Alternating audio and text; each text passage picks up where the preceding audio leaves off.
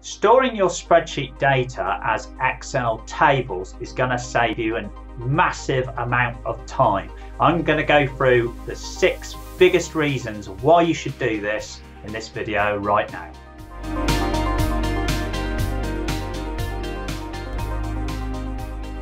Before we go on though, what on earth is an Excel table?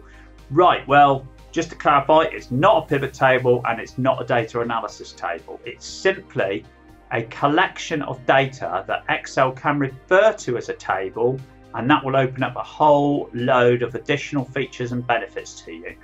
And to turn something into a table, you go on the insert menu and you hit table. As long as you're inside a collection of data, it will make an assumption about where that data is. It'll make an assumption about headers, and you can tick or untick that, but basically you hit OK. This is now a table, and you'll see that we now have a table design menu, all of these whole new bunch of features opened, plus a new right click menu associated with tables.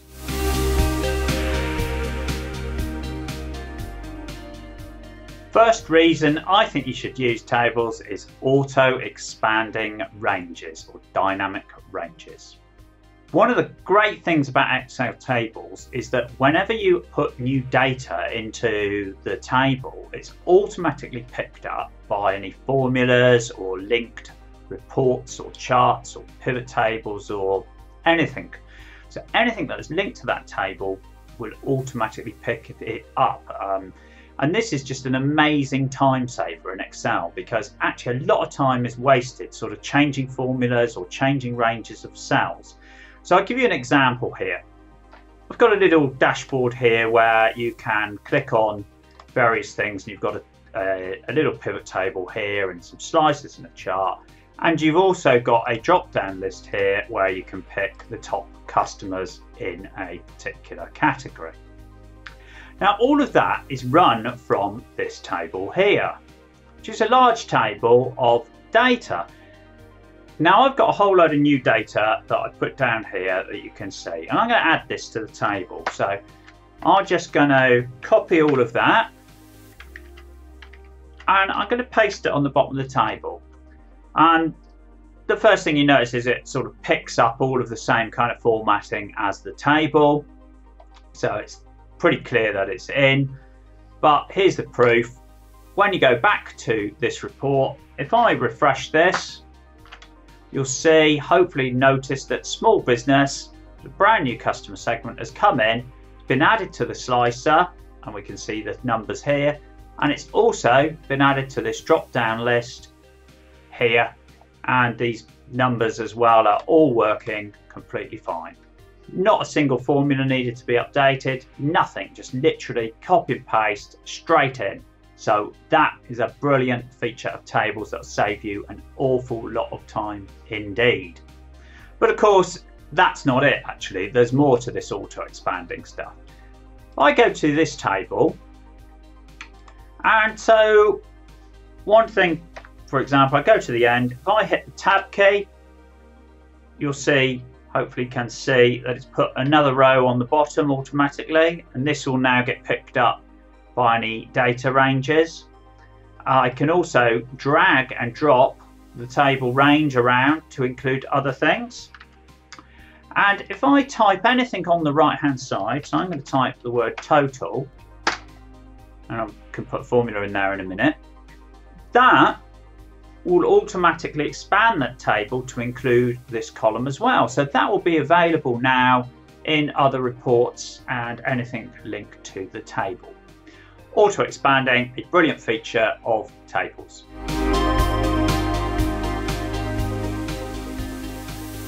Great reason why you want to be using tables as much as possible is the whole automatic selection of data when you hit numerous sort of features in Excel. So I would call it, perhaps refer to it as sort of auto data ranging.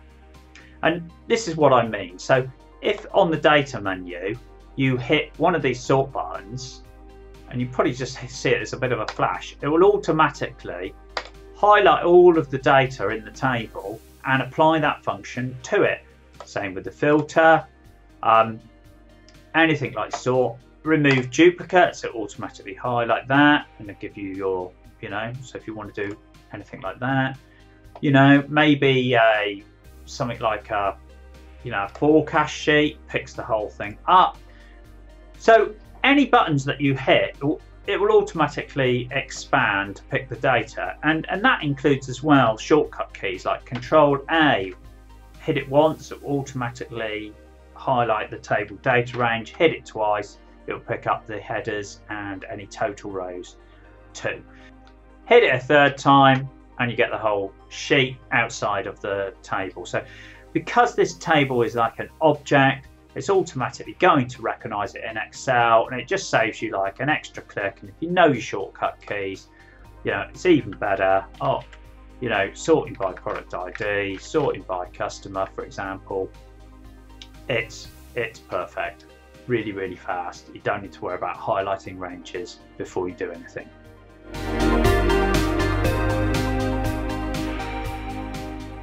Reason that makes tables a must-use feature of Excel is a really quick and simple one, but just really useful, and that is when you scroll down, I don't know if you can see, but the column headers, instead of being we've got A there, instead of being B, C, D, whatever, column headers in the actual spreadsheet become your table headers, and clicking on them actually only highlights the table data. Demonstrate that. If I go back up, you can see there, when I click like that, I'll get the whole data, but as I move down, it says 2021, I click it, it's now just highlighted that. It's just a really nice touch, great little feature there that just means that it's easier to read your data. It just saves you time, sort of freezing panes and things like that.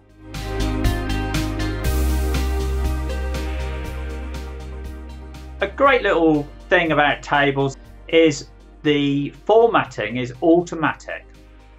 So if you're in a table and you want to put some more data on the end of this table, I'm just going to pick some data here and bring in all of this, and this is unformatted data here. It's got, there's no commas in the numbers, and the number of decimal places are somewhat random. When I go on the bottom of this table and paste it, you'll see what it's done is it's replicated the format of everything above. So it just saves that little bit of time there that you can, saves kind of doing a paste special or some kind of like format painter and bringing it down. And as well as the fact that it's brought in the formulas on the other columns too. But yeah, this little data format keeps everything consistent. It's just a nice touch and just saves that little bit of time. And it's one of those features, it's just a little thing on top of everything else that tables have to offer in terms of time-saving benefits. It means you can cut hours off your working week.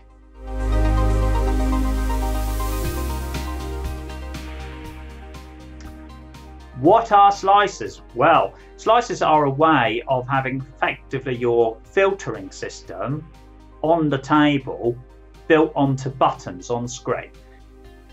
So let's put some slicers onto this table so that we can filter it quickly and simply. Before I do that though, what's the alternative? We've got these filter buttons here. So product category, I could hit there, hit on furniture, I'll filter to furniture. Hopefully you're aware of that. But it's a bit clicky, and although there are shortcuts, so I could do Alt and the arrow down, and I could hit spacebar to tick and untick and enter for OK, it's still a lot more clunky than just hitting a button. Alt AC to remove filters, by the way. So I'm just going to insert a few rows at the top here, just so we've got room for these slicers that I'm going to put on. I'll click anywhere in the table so I get my table design menu, and on there we have Insert Slicer Button. What am I going to do? Well, I want to put some buttons so that people can pick the customer segment and the product category. Hit OK, and here they are. Not great looking, I must admit, right now, but that's no problem because we have slicer styles to pick from, and we can pick one that looks perhaps a bit more like our table and kind of match it up, and we can customize this if necessary by duplicating and then modifying the duplicate, which will be at the top as a custom one. That's for another time though. So now we've got them looking kind of okay, but they're a bit messy, aren't they? But they do work. You know, we can click on these buttons and we're filtering our data and looking at it, and that's all kind of great. And we can click on these clear filter buttons or have multiple buttons, filters at the same time, and that's all great. And what I want to do though is quickly modify these so that they look a bit better. And when you click on them, you'll get a slicer menu appear. And on this, we can do things like change the number of columns. So if we change that one to 2 and that one to 2, and then we can sort of drag them around. We can snap them to the grid by holding down Alt. We'll do something like that, for example, product category. And this one we'll perhaps put over here. Maybe delete those 2 rows. You know, move that one over there a bit, say customer segment, just using the arrow keys. And there's all sorts of options on these menus that we could pick from, including like the heights of the buttons, you know, heights of the actual slicer. We can have them over the top of each other, etc, etc. And then there's a whole bunch of settings. So really feature rich options just on their own that can make your data tables look really good, especially if you've just got a little table and it forms part of a report. You could have like the actual end user be clicking on buttons rather than messing about with filters. So yet another time-saving tip and reason to use Excel tables in your spreadsheets.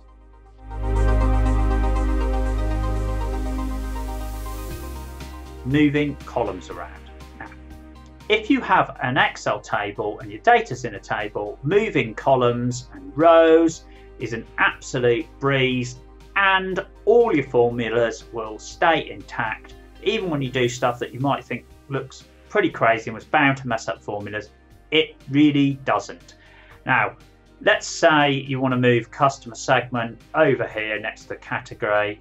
You can click on the header there and click it again, so that the whole column is highlighted. Now, when you get a crosshair, sort of hovering anywhere around the border, you could drag this and it would automatically, if we drag it to there, just going to put it over there. Anything that was linked to that is going to stay linked to customer segment. It's not going to be picking up, like, picks up the column based off of the header, not from the reference. So all your formulas are fine. And yes, it's sort of messed up the column widths, which is a little bit annoying, but you know, you could just highlight them and double click the top there and that would work. Or, you know, if it's the only thing on the sheet, you can always click on there and double click, and that would like auto fit like your entire sheet, so that's fine. But what if you know, we've got a formula here, for example, that says that we want to sum from column 2021 to column 2024. Now let's do something really daft here. Let's put the customer segment right in the middle of that lot there, and hit, you know, again, go up here and hit this to auto fit. Has that formula messed up? No, the formula stayed the same, but it's ignored this. You've not got an error from summing or anything. It's intelligent enough to recognize what it should be doing. So you haven't even got any problems there. So I'm going to undo that move. Also, highlighting rows, you can move them around and it will just insert rows wherever you want. Now if we go down to the bottom, and I'm just going to put a total row on the bottom here, you might think that on a normal data set, if we swapped that down there to the total, these totals would not pick up that new row because we've moved them outside of the formula range. But of course, with the referencing in tables, it's picking up the column total, so no problem there at all. So you're saving a whole load of time and effort of changing ranges and changing formulas, because you could just move these columns around to your heart's content. Really, really simple to move stuff around in tables, insert rows, insert columns. Everything's working. A whole load of Excel doing the hard work for you so you don't have to.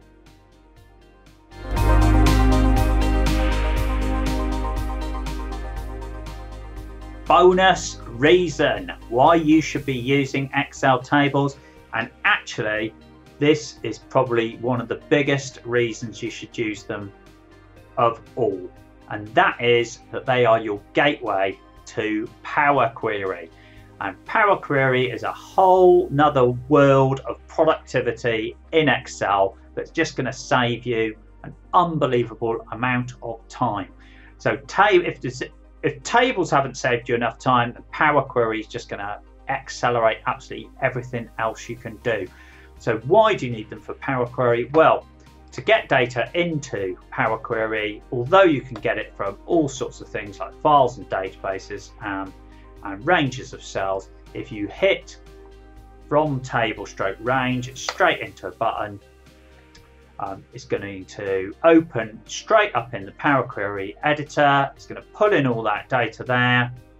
You've got all your column headings ready set. You've got a good name. The name has been picked up, and everything is, you know, straight in, and you've saved a whole load of time in Power Query before you do anything else. So it's an entire another playlist of videos about how you use Power Query, so it's not one for here, but it is a bonus to let you know that you want to get used to using tables, because it's going to open the door to the entire new world of productivity for you. If you want to get impressive results the fastest way in Excel, make sure you subscribe to this channel and have a look at these recommended videos too.